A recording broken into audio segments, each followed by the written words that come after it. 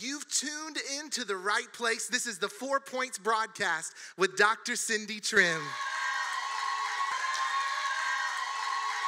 Come on, you can make some noise for Jesus. You're in the right place because we've been praying for you, and we believe that God has a word specifically for you. And as we were praying tonight, I just saw many of you have been tossed by the waves of culture, of the economy, of life. What has life thrown at you? What have you been tossed by? But I believe tonight's broadcast is gonna be like that lighthouse on the shore that's gonna direct you back into line with God's purpose for your life, for you to reconnect to the DNA of your destiny. That's what we're talking about in this new series. It's the DNA of destiny, and if you missed the last couple of messages, you want to go back and watch on demand. Download that Cindy Trimm Ministries app now so that you can watch on demand all of the past messages and stay up to date. We want you to continue to share these messages so that you too can be a part of spreading that light around the world. 20 nations are online right now. I speak a blessing to those watching from Africa, from England, from all across the world. Switzerland even logs on. I've seen people from Alaska, and one time we had someone from Antarctica. It's kind of strange, but we welcome you too. We're touching the globe, the four corners. That's what the 4 Points broadcast is about. If you're hashtagging any of the statements tonight, use hashtag Destiny DNA. We want to hear what God is speaking to you while Dr. Trimm is teaching. Well, we want to bring her right to the stage. We want you to give a warm welcome to Dr. Cindy Trimm. Well, praise the Lord. We are so excited to have an opportunity to do life with you. And tonight, of all nights, and whether you are tuning in tonight or it may be morning in other parts of the world or evening in some other parts of the world, we want you to know that we are here to do life with you, to pray for you, and to really begin to believe that God is moving in your life, and that believing with you and standing with you by faith, you will be able to fulfill God's original plan and purpose for your life. Today, we want to address you on the topic of destiny. It's one of those topics that a lot of people have questions on. How is destiny different from purpose? And how is destiny different from predestination? And are they the same thing? But being predestined is not the same thing as destiny. And being predestined is a decision that God makes for you. Destiny is a decision that you make for yourself. And we want to make sure that your life is in total synchronization with God's original plan and purpose for your life. And this is why this series is important, because destiny is determined by a decision. And we want to make sure that your decisions that you are making are well informed, well prayed about, and inspired by God himself. So let's pray. Our Father and our God, we give you praise and honor and glory. I decrease so that you may increase. Open up the heavens. Give us an open heaven so that we can operate under. Let there be no confusion in translation. Let every man hear based on your original plan and intention for this message. Father, remove any confusion, remove any demonic hijacking activities. Father, allow us to spend this time excavating your word and being benefited because of your word. Your word, the entrance of the word, give it light. And no one needs to live in darkness. And we decree and declare, let there be light. Father, I pray that you would bless our time together, and that as we study the whole aspect of DNA, that you would give us articulation of speech. You would allow us to be able to communicate even some complicated concepts and just make them as simple so that a 2-year-old could understand. I pray, Father, for those that are tuning in, those that are experiencing even setbacks. I pray, Father, that you would encourage them. Those that are struggling in their lives because of finances or abuse or addiction or loneliness. Father, those that are struggling with depression, those that are suicidal, those that are having marital problems, those that are having parental issues. We pray, God, that you would meet them right where they are right now, because with you there is nothing that is impossible. I pray that you would encourage them. I pray, Father, that you would give them the ability to believe again, that when they slumber and sleep tonight, they would know that they have a God that works the night shift too. Let things turn around. Let circumstances turn around. Let their health turn around. I pray for the one, Father, that is struggling with their health. The one that has been on their bed, believing, oh God, hallelujah, for a miracle. Those that are struggling with cancer, high blood pressure, low blood pressure. Hallelujah, I pray for divine intervention. I pray that you would heal them, that you would heal their minds, you will heal their body, Father, where the medication stops, where the pharmaceuticals stop. I decree that a miracle will begin right there. Father, we are joining our faith with that woman that is believing that their husband will be healed and their son will be healed and their daughter will be healed. We are standing in faith for the loved ones that are praying for their mother and praying for their father. Father, those that are struggling with incurable diseases, let there be a miracle. Do what medicine cannot do. Do what pharmaceuticals cannot do. Do what doctors cannot do. Father, we are anticipating great testimonies. We are standing in faith for the one that has suffered loss. And we pray, oh God, there will be indemnification, Father, while they are going through their season of mourning and their season of grief. We know weeping endures for a night, but joy comes in the morning. Father, replace their mourning, hallelujah, with joy in the name of Jesus. Let them be able to go through one more day. Remove the insomnia. Remove the sleeplessness. Let them rest in you. You said you give your beloved sleep. Let them have the best sleep tonight in Jesus' name. Father, when they go home tonight, when they enter that door, hallelujah, let anxiety flee from their home. Let there be peace in their house. Remove the arguments. Remove the tension. Remove the fighting. Father, I pray that you would protect that boy, that girl, that woman from any kind of abuse, mental abuse, physical abuse. Decree and declare. They are hidden in your secret place. They are protected today. Father, I pray, oh God, for healing, hallelujah, that is coming from your sanctuary. Bless them indeed. Bless our time together. Give us the ability to focus. Let there be no distraction. We rebuke the one that is assigned as an agent of distraction, and I decree that they will be able to focus. We give you praise, oh God, for your anointing that will break yokes. I decree yokes are broken in your life right now. For whom the Son sets free is free indeed. I decree you are free from drugs. You are free from addiction. You are free from suicide. You are free from torment. You are free from loneliness. You are free from disappointment. You are free from debt. You are free from disease. I decree and declare freedom of your mind. I decree freedom to your marriage. Father, anything that is illegally bound, I decree that it will be loosed right now. I pray, Father, that you will loose, hallelujah, individuals that are bound right now. And Father, those that are backslidden, I pray, God, that they would be restored. Those that have lost their faith, I pray that their faith will be restored. Let tonight be a night of restoration. Everything that we have lost, whether it's our home, whether it's a car, whether it is a job, whether it is our faith, whether it is our joy, whether it is our peace, I decree and declare restoration right now in Jesus' name. Amen. If you believe it, put your hands together and shout, I believe it.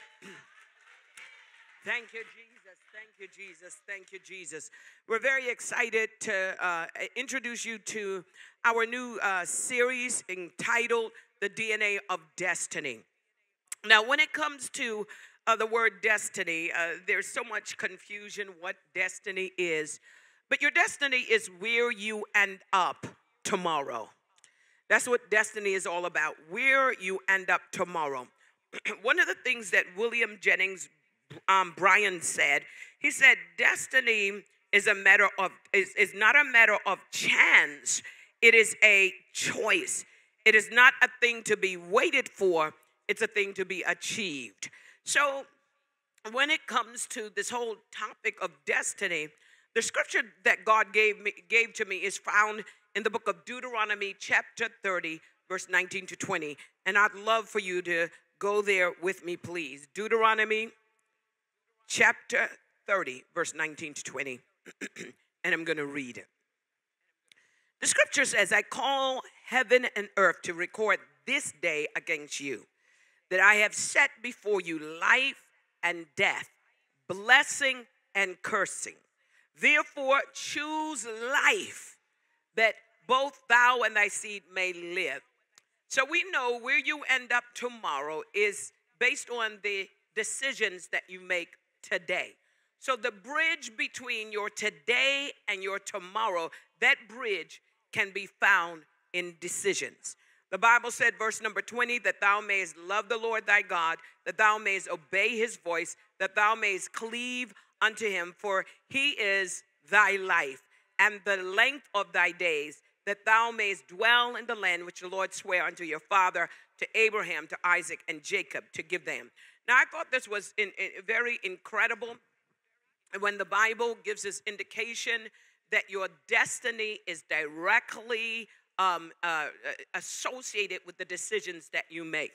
That means that one of the things that you have to do is to take 100% responsibility for your life.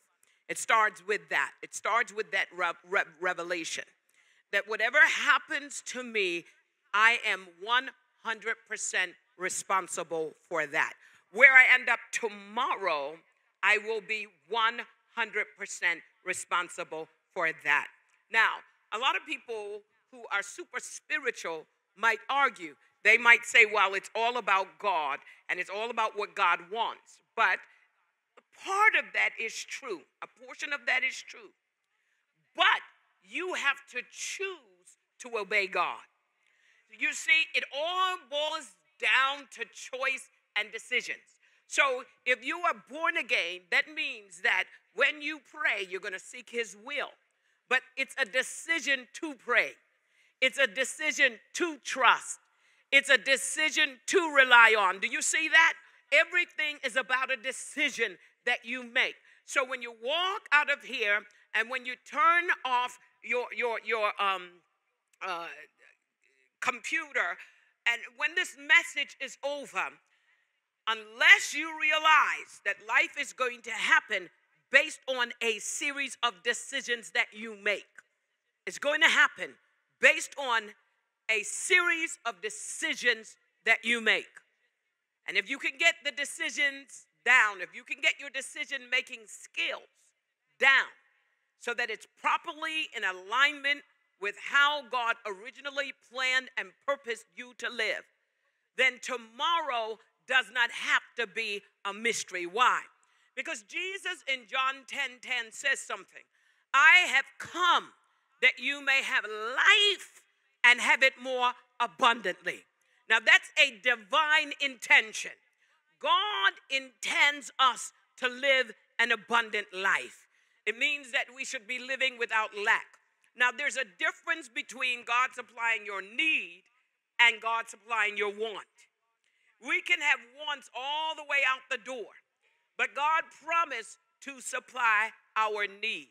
Now, scripture says that you have to make a decision whether you want to live a blessed life, And we taught on living a blessed life, or whether you want your life to be cursed.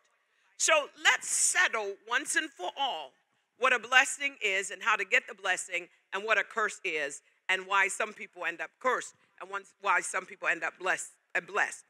God said, I want you to make a decision. Here's your choice, life or death. What do you choose? There you go. Blessing or cursing, what do you choose?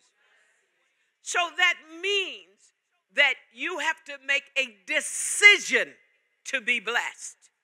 It's your decision. You see, we've got to move away from believing that if your life is not working out, it's not working out because someone cursed you. Because the lady down the street wears a black hat and rides on a wooden broom, and she has a black cat. We have to move away from that, giving our personal power away from people who are working witchcraft. And my life is not working because someone cursed me. The scripture says in Proverbs, the curse causeless shall not come. So that means that a blessing, therefore, is the outcome of an act of obedience. And a curse is the natural outcome of an act of disobedience. So I'm going to float that as a balloon, and I'm going to come back to prove that particular postulation. I'm going to prove it. So that means that every day you awaken, you could choose whether you're going to be blessed or whether you're going to be cursed. I choose to be blessed. What about you? I call to heaven and earth to record this day against you, that I have set options before you. You see, you cannot make a decision if there's no option. You've got to have two or more options in order to make a decision. So he said, I'm setting before you some options. Here's the option: blessing or curse, life or death. And he said that I want heaven and earth to record this. So that means that whenever you make a decision, heaven conspires with earth to bring the blessing.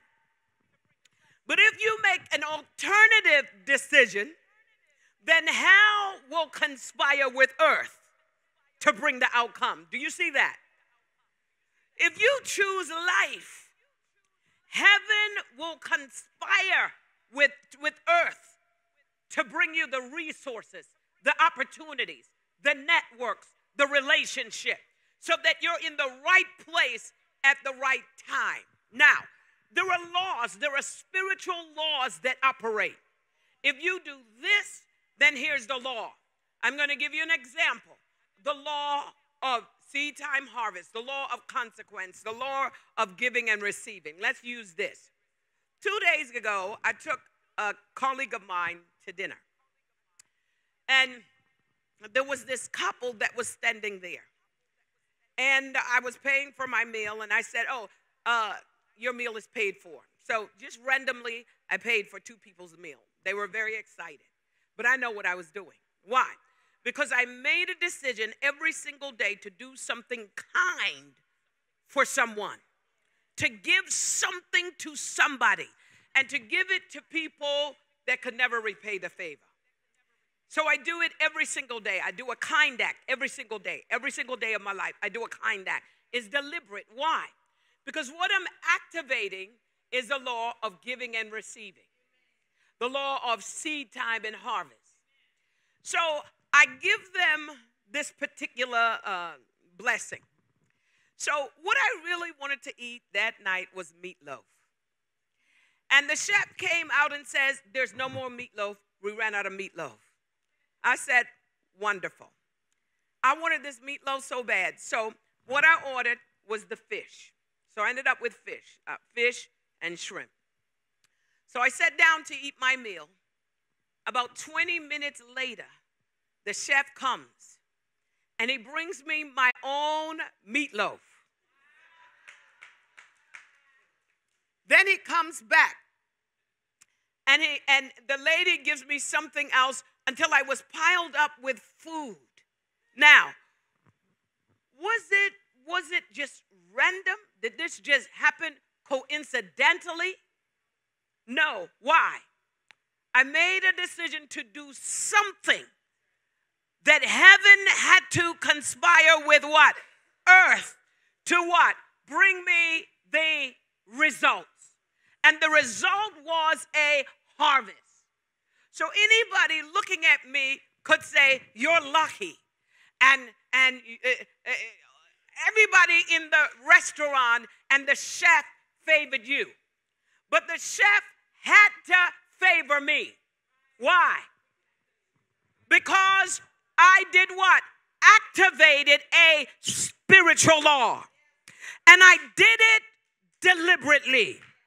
So you don't have to go through life where life is just happening to you and you are responding to what's happening, and then you end up exhausted with nothing to show for living on the earth realm. You can live this life deliberately and connect your future to your present by activating specific laws and doing it deliberately.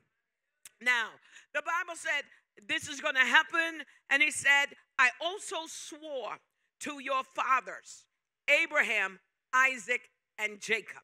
So that means that this covenant has been downloaded into our DNA. Because the Father determines the DNA. I mean, it's a mixture of your mother and your father. Are you with me? But your father determines your gender. It's not the mother that determines it. Your father determines it, but he's also a contributor to your DNA.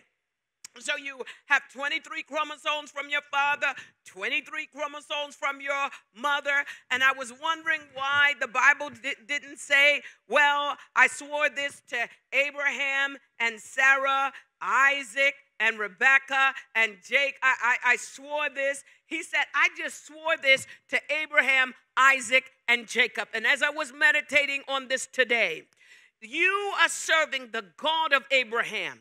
This is the God who is able to change your name.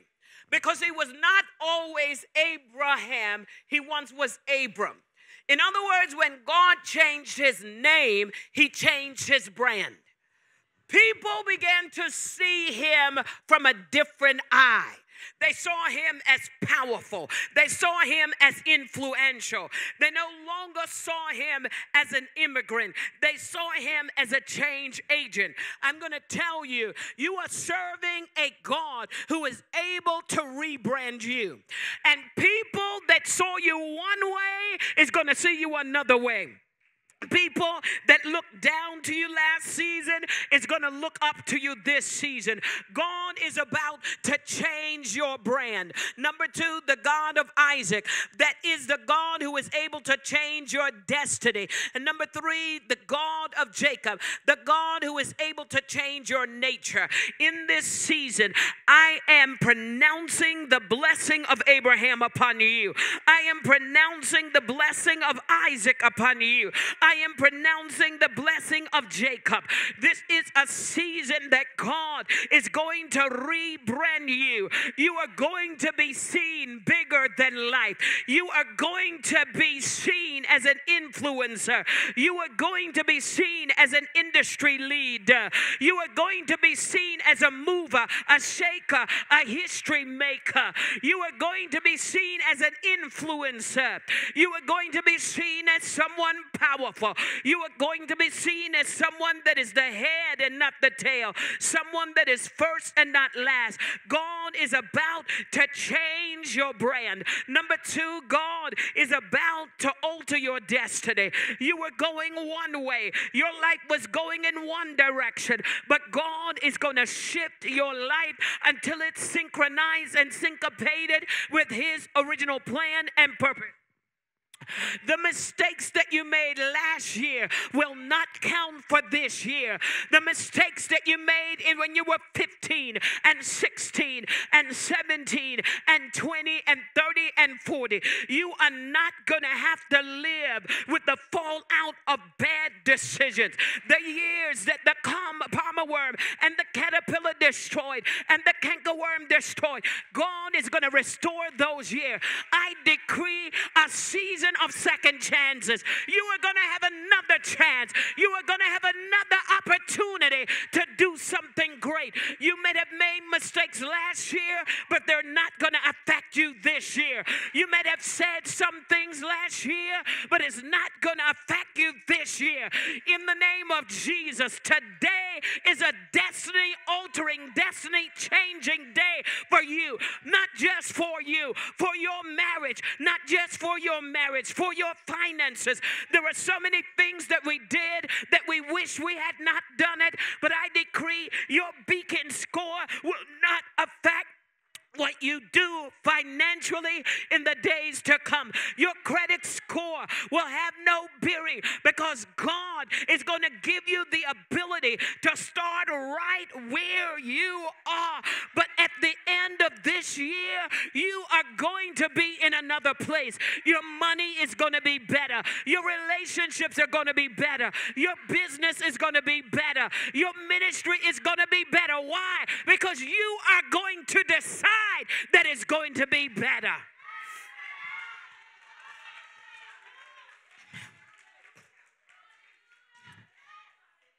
You've got to accept the fact that where you live today, you decided to live there.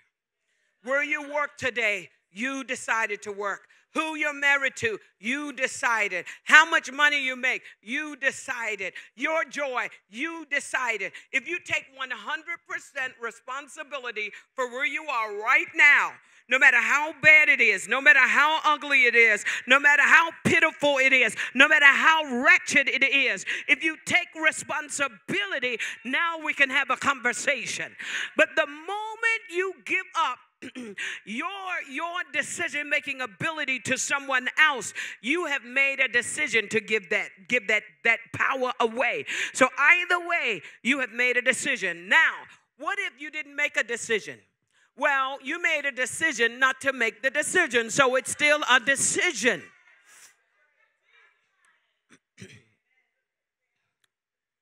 The DNA of destiny. Life for so many people is a mystery. But I believe John 10:10, Jesus said, and it's a promise, that he came to give us life and to give us more abundantly. And if you're not living the abundant life, then it can't be deacons or demons or devils. The buck stops with you. The buck stops with me. There's so many believers that are living beneath the standard that God intended for us, that God promised us. How many believers do you know? How many people do you know living beneath their standards? They got the capacity to live better, to be better. I know some people that have the capacity to be a doctor, but they're working right now as janitors in a hospital. Now, there's nothing wrong with being a janitor. It's an honorable job. But they have the capacity to become a surgeon. But they're living beneath the standard that God has for them. So as we attack our subject matter today, I want to propose to you that there are 12 concepts every educated and spiritually mature person must know in order to be successful and to live a dynamic, prosperous, abundant life. These are 12. And I've been preaching this for the last almost 20 years. There are 12, at least 15 years now. And I want to repeat it once again. Each one of these concepts, you have to be able to exert energy and push to understand them and then embrace them as very relevant for your life. These 12 concepts. Number one, you've got to understand where you came from. That speaks about your heritage. And I want to stop here. I've said this for 15 years, almost 20 years. I've said this. You did not come from an orangutan, a monkey, an ape. I don't care what anthropologists say. You came from God. That's your heritage. And before you were birthed into this three-dimensional world, this is very important. You had a relationship with God, and God had a relationship with you. This is what God said to the psalmist. Before you were formed in your mother's womb, I knew you. You know what that word know? It means to be intimate with. It has the connotation of you were already worshiping God before you were even born. So that means that from conception until you were birthed out, your birthday, you were worshiping God. That means when you came into this world, you were birthed as a worshiper. So somewhere along the line, you had to unlearn how to worship. That means worship is something that you do that is natural to you. It's in your DNA to worship God. It is not beyond our ability to conceive the fact that we were born worshipers. That means that when you go to church, it should be natural for you to worship. You don't need a worship leader to lead you into worship. Because you, in your DNA, you're a worshiper. That means also you don't need to be in church to worship. That means everything that you do for God should be worship. It means whether or not you are in a physical building called a church, that how you live should constitute your worship. If one person's getting this, if I'm driving, I should be worshiping. If I'm typing on my computer, it should be worship. If I'm working, it should be done as unto the Lord. In other words, if I get hired by a client or by an employer, I'm not working for the employer. I'm working as unto the Lord. That means that whatever I do should be superior. Once you understand that you came from God and that you worship God because that's a part of your heritage. It's a part of who you are. It's natural. It's unnatural for a person not to connect with their heritage. This is why when a country is destroyed and a person goes to another country and they cannot return to their country, that means that everything about them is wiped out. They have no identity. They have no heritage. Why? Because they have nothing to connect to. So it's unnatural for us not to connect to God because that's where we came from. Where you come from, that's the important concept. Number two, what you were born into. Now, where you come from is your heritage. What you were born into is your inheritance. This is something that you didn't do. Somebody did it for you, prepared it for you, so that when you're in this world, you don't have to struggle like maybe they struggled. They're going to leave you something that you didn't qualify for. They're going to leave you something that you didn't have to pay for. That's why the scripture says a good man leaves an inheritance for his children's children.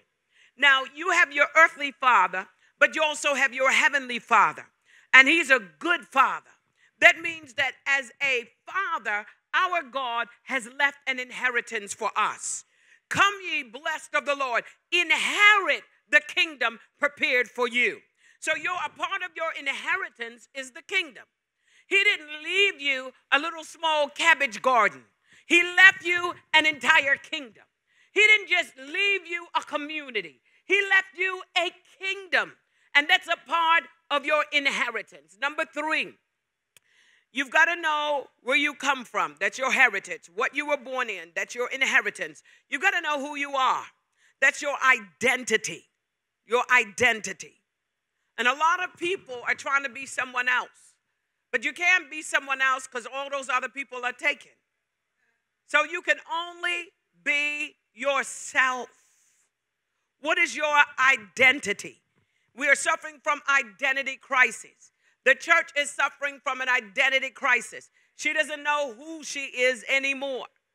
That's the last thing that you should suffer from, is an identity crisis. And this is why you have competition. There's nobody can be you. And you shouldn't want to be someone else. You are the best individual that you can be. And be settled with being you. Now listen, I'm glad I'm me and not you. I like being me. I like the fact that I was made Cindy Trimm. I don't want to be anybody else. You got to know who you are. Know who you are, how God has made you, and know your identity in Christ Jesus. Number 4, you got to know why you were born. That's your purpose. Number 5, you got to know where you should be going. That's your destiny. Number 6, you got to know how you plan to get there. That's your vision. Number 7, you've got to know what you should be doing when you get there. That's your assignment. You got to know how you're going to do what you're going to do when you get there, and that's your strategy. You got to know when you should be doing it. That's timing. You got to know who you should be doing it with. That's relationships. You got to know with what you're going to be doing it. That's your resources. And then you got to know the fact that one day you're going to die. How is the next generation going to know that you did it? And that's your legacy. These are the 12 things that you've got to know. So today I can't focus on all 12, but I am going to focus on one, and that's number 5, and that's destiny. Where are you going? Where are you going? That's your destiny. Now, when we talk about destiny, we are also talking about strategies that connect your present potential, your dreams, your vision to future realities. And you got to get this. We're talking about strategies, life strategies that connects your potential, your dreams, your vision to future realities. Where does tomorrow come from? Is it chance? Is it random? Is it divine? Where does it come from? I mean, does God create your tomorrow? Or is it just happening randomly? Is it chance? If we could find this out, you can discover destiny. Luke chapter 15, let's turn there. Let's start at verse number 11. Talk about destiny. The Bible said, and he said, a certain man had 2 sons. And the younger of them said to his father, Father, give me the portion of goods that falleth to me. And he divided unto them his living. And not many days after, the younger son gathered all together, took his journey to a far country, and there wasted his substance with riotous living. When he had spent all, there arose a famine in the land. He began to be in want. And he went and joined himself to a citizen of that country.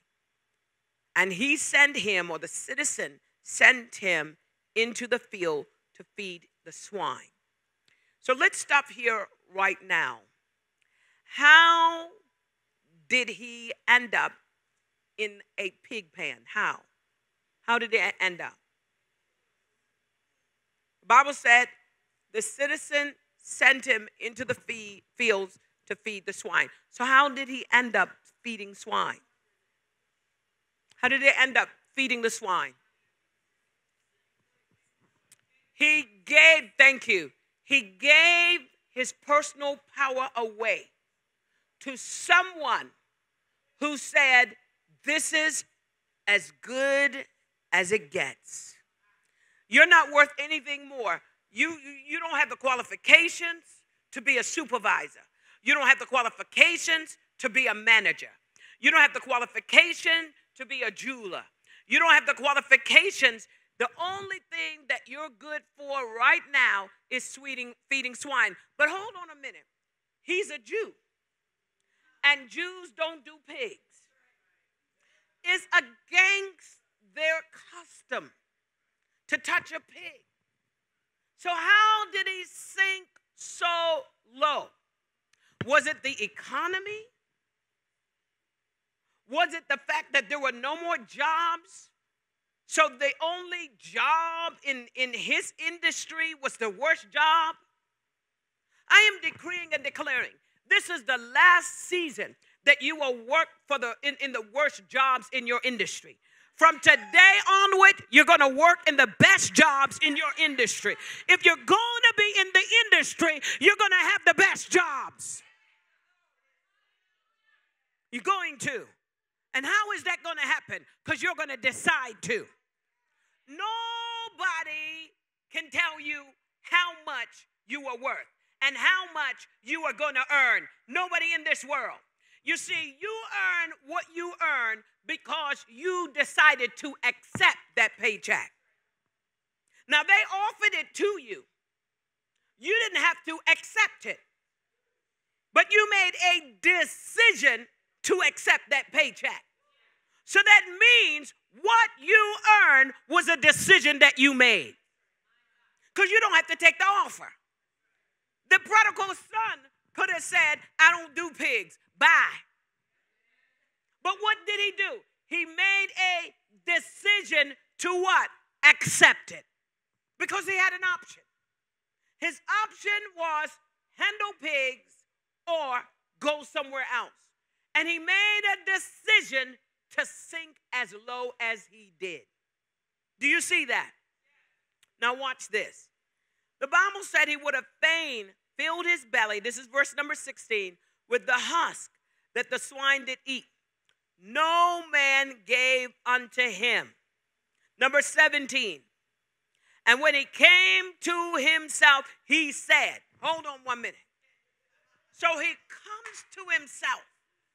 Where was he before he came to himself? It means that he left the decision for his future in someone else's hand. And it was a decision that he made. Then he decided, hold on 1 minute, I'm better than this. What was I thinking? In other words, I was not thinking like myself. Have you ever been to a place where you just didn't feel yourself? I have. This is not me. Where you do things that are what? Beneath you. You could do better. But now you have slipped into a state where you're doing things that are beneath you. You know you deserve better. You know you deserve to live in a better place. You know you deserve to be treated better. You deserve to have a better position. But why? People with less qualifications are living better, doing better. They got better jobs. But look at you. And you just accept this as a way of life. Well, the devil could go to hell because I'm coming to my senses. It's a revelation. You don't have to accept the state that you're in. You don't have to accept the treatment that people give you. You don't have to accept earning what you're earning. You can earn more. It's your decision. It is not the government's decision. It is not your boss's decision. It is your decision. How much are you worth? How much do you want to earn? Where do you want to live? Decisions. He said, hold on 1 minute. How many hired servants of my father have bread enough to spare, and I perish with hunger? Hold on, I got options. I don't have to be here doing things that are beneath me. I have options. The moment you recognize that you live in a world of unlimited possibility and potentiality, that you don't have to compete with anyone. That's the first lesson I learned of success and prosperity. The first lesson I learned of success and prosperity is there's a world filled with unlimited resources, unlimited opportunities, unlimited positions, unlimited. It's unlimited. Why do I want to compete with others when I've got unlimited possibilities and potential? I really do. So if someone is competing with you, never compete with them. Just take a step back, because what's for you is for you. They're wasting their energies. They'll never get your blessing. So let them compete with you, but never compete with anybody else. Always be happy for someone's blessings. Why? Because there's more out there for you. There's a whole lot more from where that came from. And you never have to be jealous. And you never have to be resentful. And you never have to be envious. Are you hearing me? You never. I bless God you're driving in a Rolls Royce. But there's millions of Rolls Royce sitting out there parked with my name on it. I'm just going to claim one. Are you with me? It doesn't have to be a Rolls Royce. Could be a job. You don't have to compete to occupy someone else's space.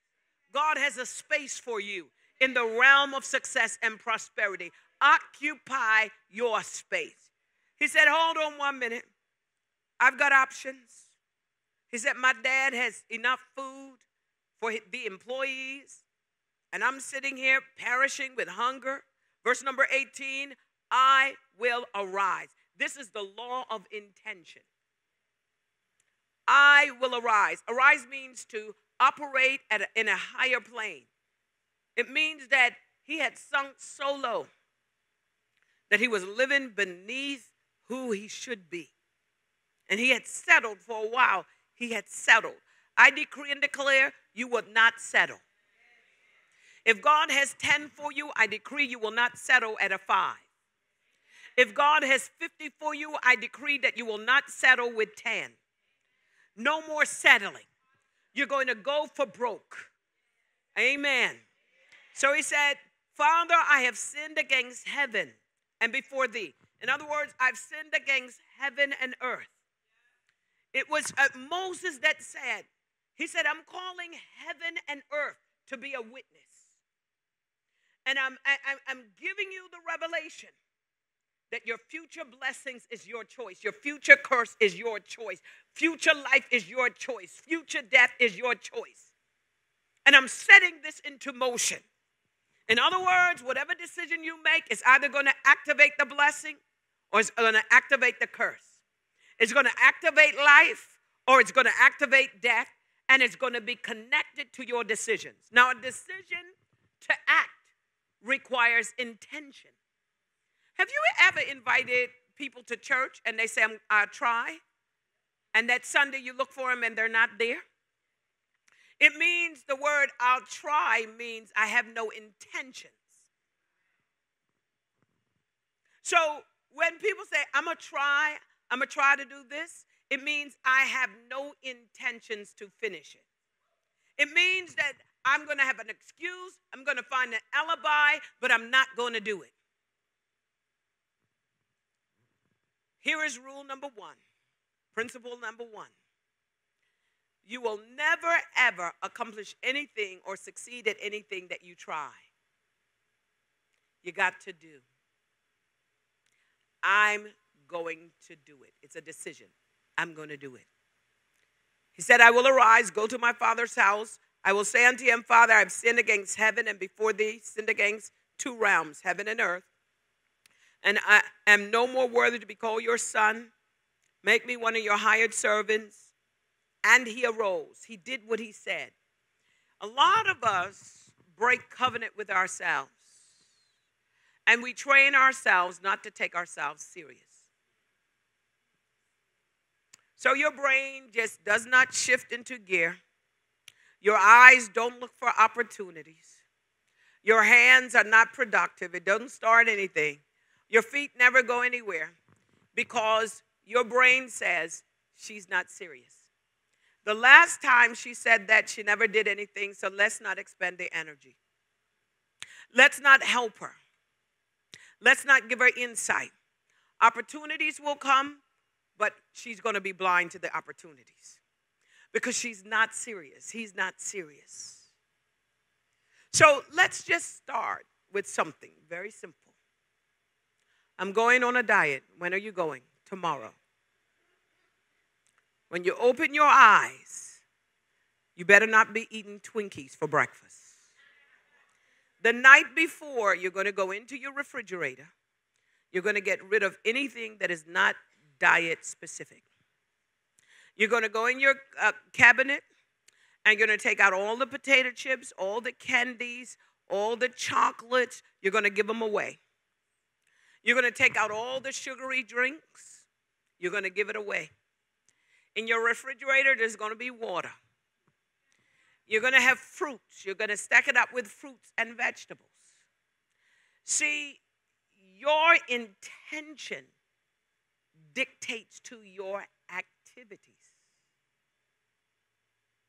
So if you find out your activities are contrary to your intentions, you never intended it anyway. You were just lying to yourself. You were deceiving yourself.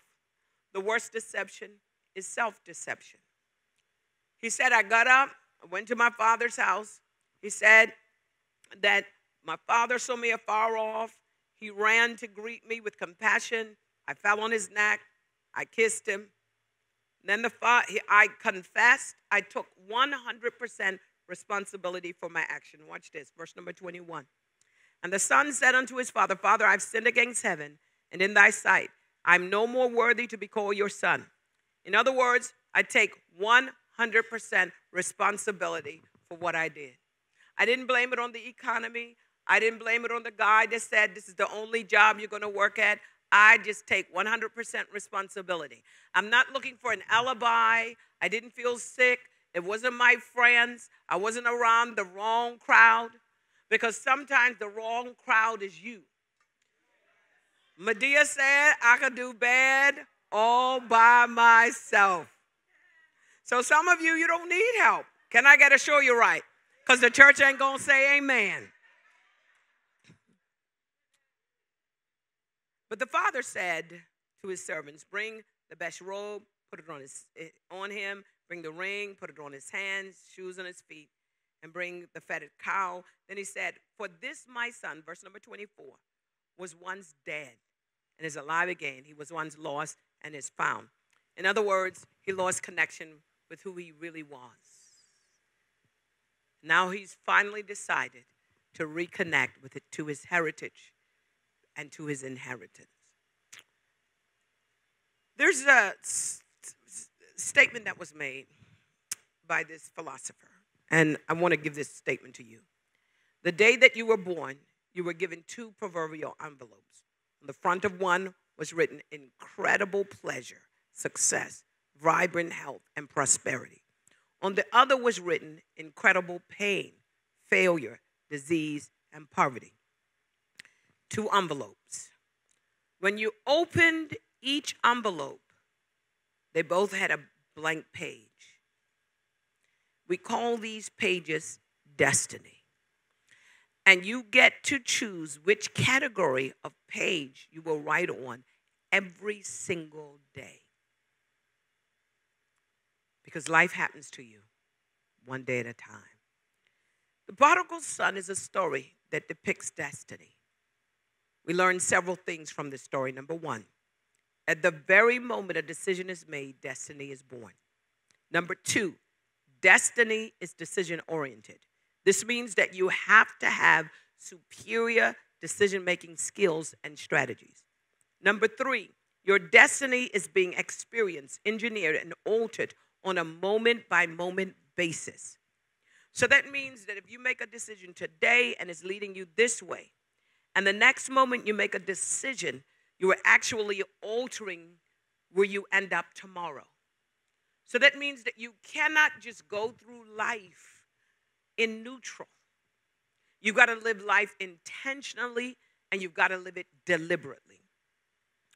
Once you give your life to God, He enlightens your spirit to discern His will so that you will know the geography of your destiny.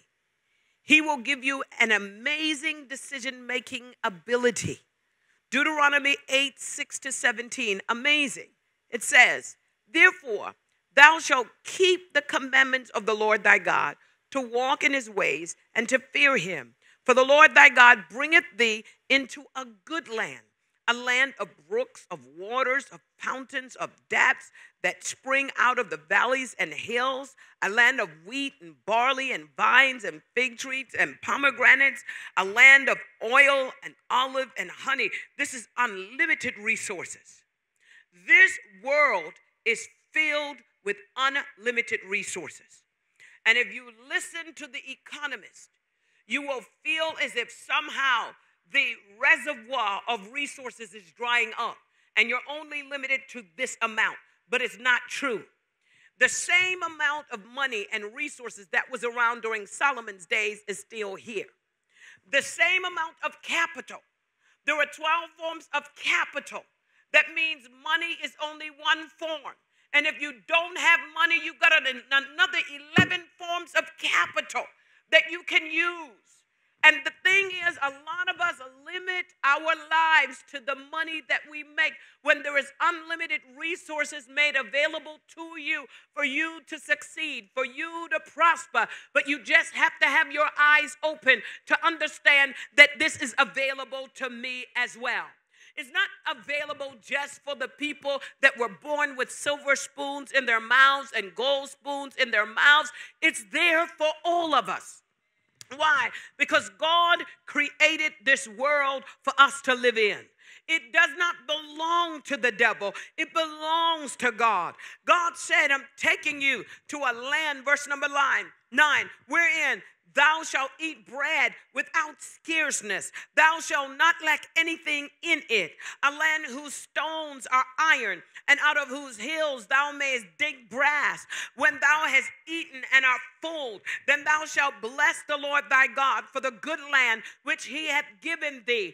Beware that thou forget not the Lord your God in not keeping his commandments and his judgment and his statutes, which I commend thee this day. Lest when thou hast eaten and art full and hast built goodly houses and dwelt therein. Hold on 1 minute. Hold on. You didn't get this?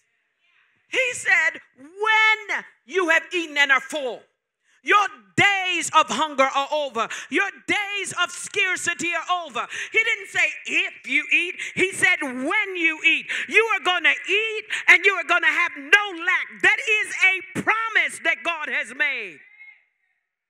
He said when you have built goodly houses. You know what a goodly house is? A goodly house is not a condo. Your condo is your vacation home. He said you're going to build mansions. That's what a goodly house is. You're going from small to big. And if you live in a condo, it's because you want to. Are you hearing me? I'm going to say it again. If you live in an apartment, it is because you chose to. Not because you have to. You chose to. Are you getting it? You are not limited. He said you build goodly houses and dwell therein. Is the word house or houses? Is it single or plural? It means that you're going to have a mansion in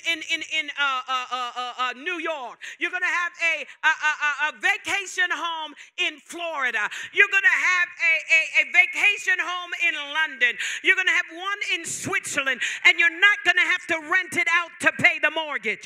In other words, you're going to have more than enough. You're going to own the house, and you're going to be able to pay for the upkeep of the house. People build houses, but they don't live in it because they can't afford the mortgage. But that's not going to be you. You better say amen. I don't know if you're in a state of shock or what, but this is the word of God. I'm going to eat and I'm going to be full. I'm going to build godly houses, not just buy them. I'm going to build them. Glory to God. And then I'm not going to have to rent them out. I'm just going to close them up. I'm going to hire a housekeeper, a groundsman. Keep the house until I come back. And call them. I'll be there next week. Get the house ready. Glory to God. I'm all charged up now. And when thy herds and flocks multiply. We don't have no cows and ox today. We don't have horses. We have horsepower. You're going to get this tomorrow. And it's plural. You're not going to have to share your car with your wife. Share your car with your son. Where's your car? Oh, my son has it. I can't come to church tonight because my son had to play basketball and he has the car. Your son will have a car. Your daughter will have a car. Your husband will have a car. You will have a car.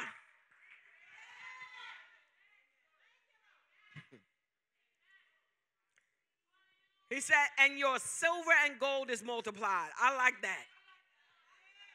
You got a massive, impressive investment portfolio. Stocks, bonds, futures. And they're multiplied. He said, then thy heart is lifted up and forget the Lord thy God, which brought thee forth out of the land of Egypt from the house of bondage, who led thee through the great and terrible wilderness, wherein were fiery serpents and scorpions and drought, where there was no water, who brought thee forth water out of the rock of the flint, who fed thee in the wilderness with manna. Your wilderness days are over. Thank you, Lord. Thank you, Lord. Thank you, Lord.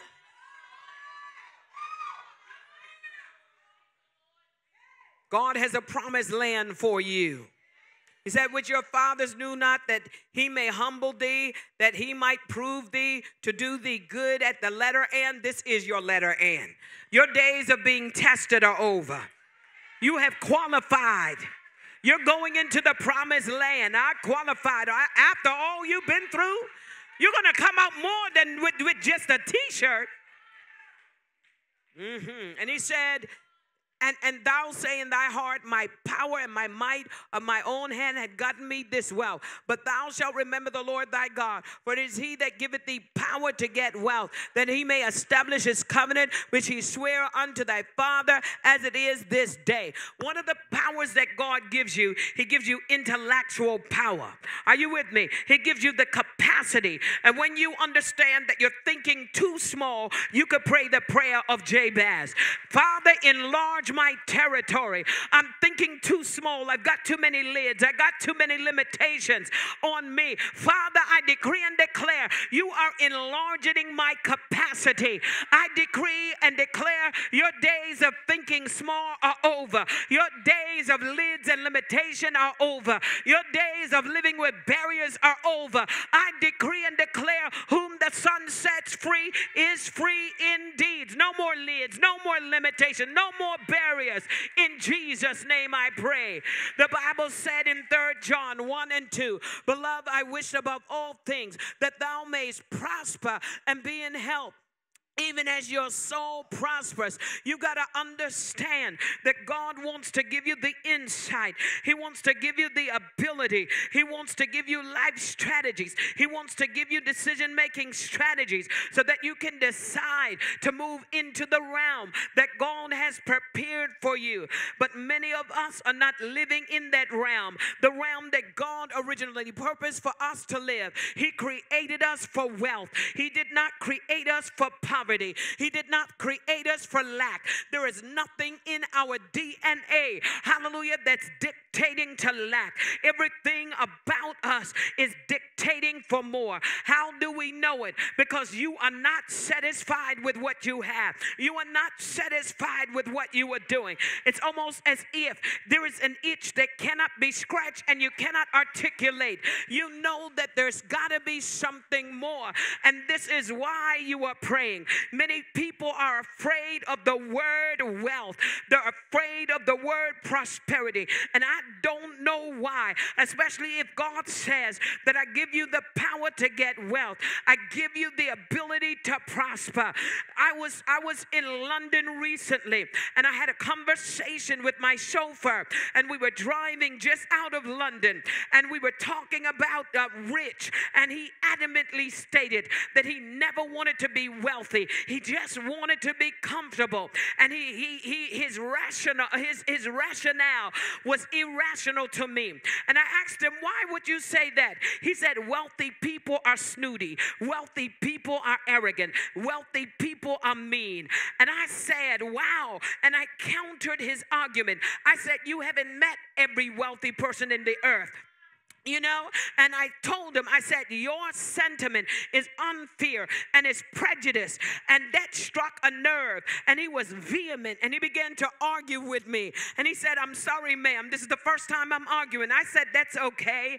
And I began to explain to him, maybe it's because you ran into wealthy people and you associated, hallelujah, wealth with someone that was arrogant and someone that was mean. But they were always arrogant. They were always mean, but they just have the money to be meaner and more arrogant. But money doesn't change a person.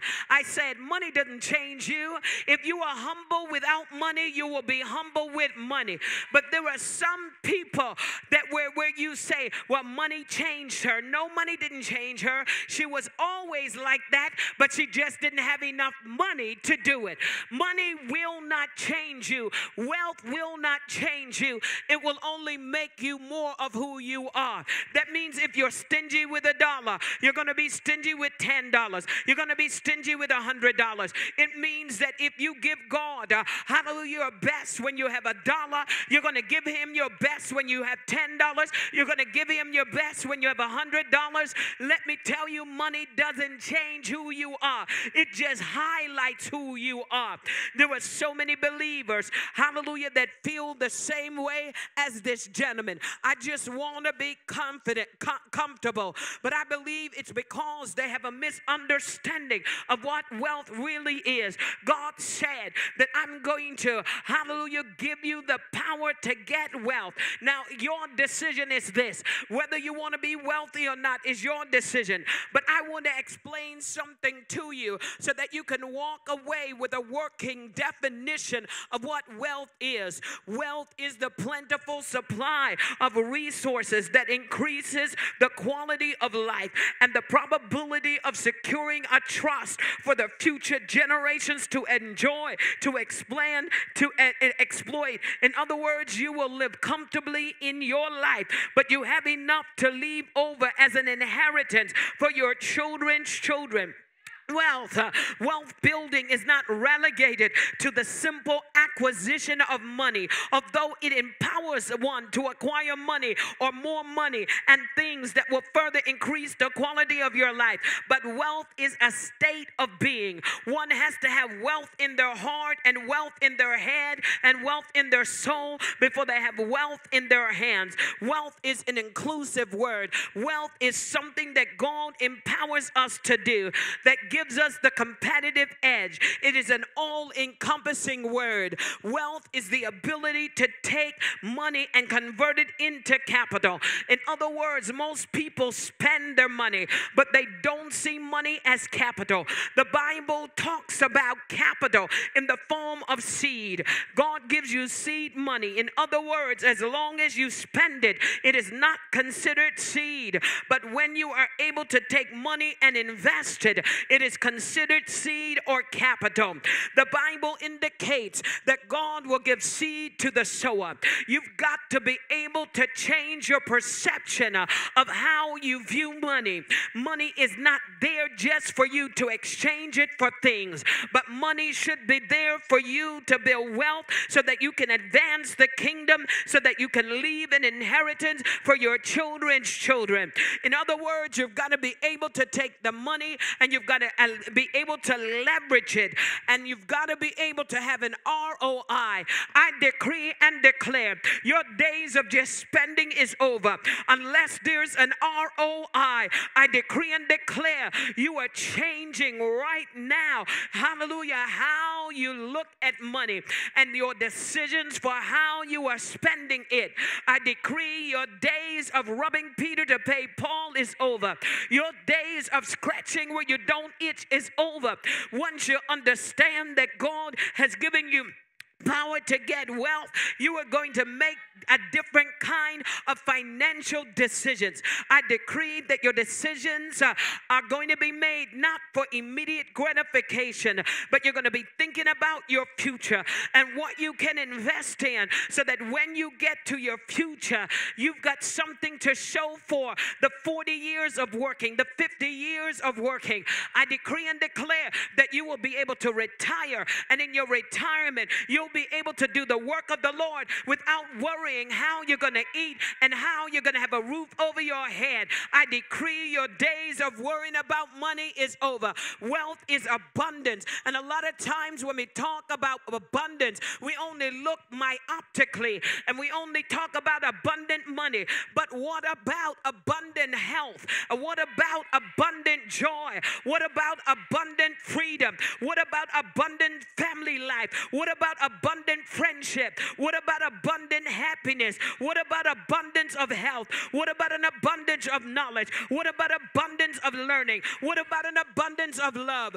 What about an abundance of peace? What about abundance of purpose? What about abundance of riches? What about an abundance in your salvation? You don't have to limit your abundance to money. There is more in store than just you scrounging around trying to make another dollar without realizing that there are so many people that don't have happy homes. But if you have happiness in your home, if you can go home and you have a home that is your haven, you are wealthy. There are so many people that cannot sleep at night because of the confusion in your home. But when you go home, if you have peace, if you have a loving spouse, if you have a loving children, if you have celebration, you may not have everything temporal that you want, but if you've got peace, if you can go to sleep at night, you are wealthy. Let's talk about wealth. Wealth is access to and the ability to convert natural resources into commodities, goods, and products. How many of you are entrepreneurs and you have the ability to take an idea and create a product and take it to the marketplace? Not many people have that skill, but if you could take an idea and then if you can form the idea and turn it into a product, a good and service that other people buy, you are wealthy. You are wealthy if you've got intellectual property that people buy, if you've got influence, if you've got creativity, if you've got innovative skills, if you've got problem-solving skills, if you've got transitional skills, you are wealthy. If you live in a culture of empowerment, you are wealthy. If you've got wisdom, you are wealthy. If you've got respect, you are wealthy. If you've got love, you are wealthy. If you've got status, you are wealthy. If you have favor with God and man, you are wealthy. If you're anointed, you are wealthy. If you've got the gifts of the Spirit, you are wealthy. If you've got the fruit of the Spirit, you are wealthy. If you have unshakable faith, you are wealthy. If you have a mastermind group, you are wealthy. If you have a personal brand, you are wealthy. If you have a PR and marketing strategy, you are wealthy. If you have business relationship, you are wealthy. If you have banking relationship, you are wealthy. If you have legal counsel, you are wealthy. If you have angel investors, you are wealthy. If you have signed contracts, you are wealthy. If you have funding, you are wealthy. If you have interest-free loans, you are wealthy. If you've got seed money, you are wealthy. If you've got an accountant, you are wealthy. If you've got trade secrets, you are wealthy. If you have legal tax haven, you are wealthy. If you've got formulas and recipes, you are wealthy. If you've got tax strategies, you are wealthy. If you've got investments, you are wealthy. If you have a good name, you are wealthy. If you have a good reputation, you are wealthy. If you have unlimited lines of credit, you are wealthy. If you have a global network, you are wealthy. If you have financial acumen, you are wealthy. If you have opportunities, God said, you should not forget that God bless you with this, but thou shalt remember the name of the Lord our God, for it is He that gives you power to get wealth. Shout, I'm wealthy. Now, prayerfully, I've convinced you that you've got what it takes to live an abundant, a successful, a prosperous life. Now that we know that you've got everything that you need, now it's time for you to start making decisions accordingly. If you don't like where you are, decide to be somewhere else in the future. If you don't like what you're earning, decide to earn something else in your future. If you don't like who you live with, decide to live with somebody different. You don't have to stay with that roommate that gets on your last nerve. You don't like the car you're driving, decide. If you don't like the couch that you sit on, don't complain about it. Go out, decide on the couch that you want. You are not relegated to live like you live, to live how you live, to live where you live. If you discern that this is not God's best for you, you are not a prisoner of war. You are a prisoner of your thoughts. The moment your thoughts change, your life will change accordingly.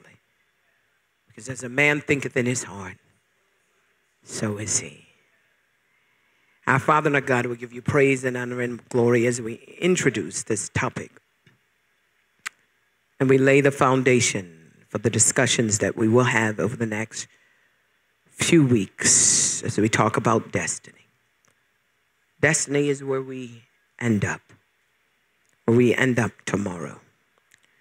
You're the one that knows the terrain that we have to navigate to get from where we are to where we need to be in the days to come. We're trusting you to lead us. You've downloaded our map into our soul. You downloaded it the day that we were conceived. It was David that said, marvelous are thy works, and that my soul knows right well. So we know that our soul knows the map for our future. Ecclesiastes states very simple that you have made everything beautiful in his time. You have set the world in our hearts. So, Father, we know that we need to start here. We know that destiny shows up as an inner prompting. It's the wooing of the Holy Spirit. It's that still small voice. Therefore, we can trust you to direct us. We can trust you so that we are able to navigate the blueprint that you have placed in our spirit and our soul and construct the life of our dreams. We know that the Holy Spirit's job is to upload what you have downloaded. So Holy Spirit, upload it. Give us daydreams. Give us night dreams. Let us dream at night. Speak to us. Show us the way. Father, teach us how to learn to listen to the voice of your Spirit. Because when we do, he will lead us where we need to go. He would teach us decision-making strategies when we have options before us. We'll be able to make them quickly. These options will be dictated to by our vision. Father, you told Abraham that you would take him to a land that you would show him. And he was obedient, and he got up and he began to follow the prompting. There were a series of events that happened that nudged him along, prompted him. We know that we don't have to be saddled with just a destiny, that we can have a divine destiny. And we thank you, Father, that you are synchronizing and syncopating us right now with heaven's rhythm. Let your will be done in our lives. We give you the praise and the honor and the glory. Let us just start where we are without the need to looking back with regrets, because we cannot start with where we are not. We can only start with where we are. And then give us a vision of where we should be. And then, Father, we know that life happens. And every day we have to choose what we pay attention to, what we give our time to, who we give our time to. We have to make a decision whether we answer the phone call or we answer emails. We have to make a decision on how we solve our problems. And we make a decision every day. We make decisions about what we would eat.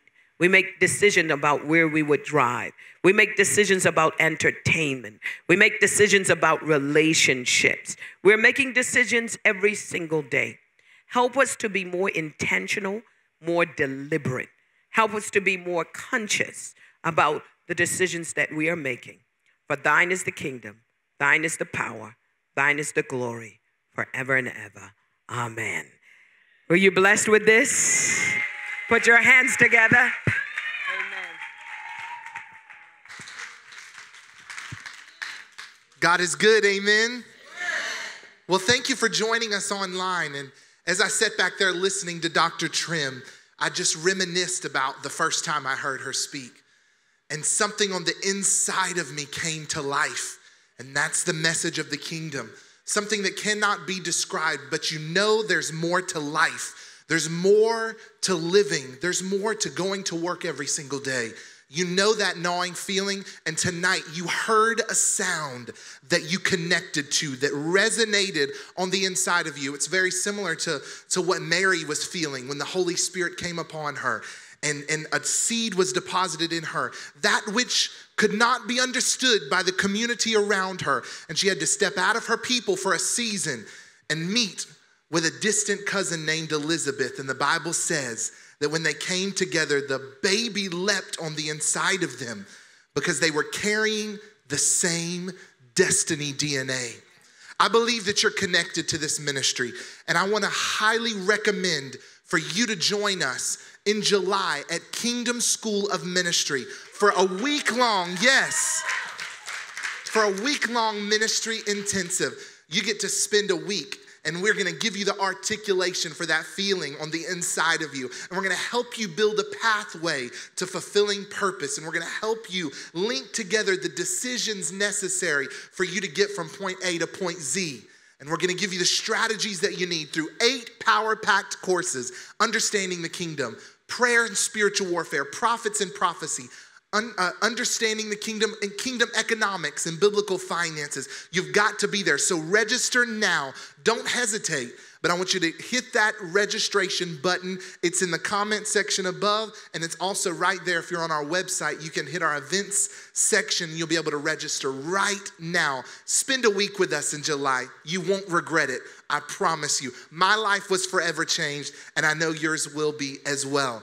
We also want to give you the opportunity to partner with us both through prayer and financially. Hit that give button now and sow a seed today that'll go into your future harvest. We believe it's going to return to you 100-fold. We speak a blessing over you tonight, and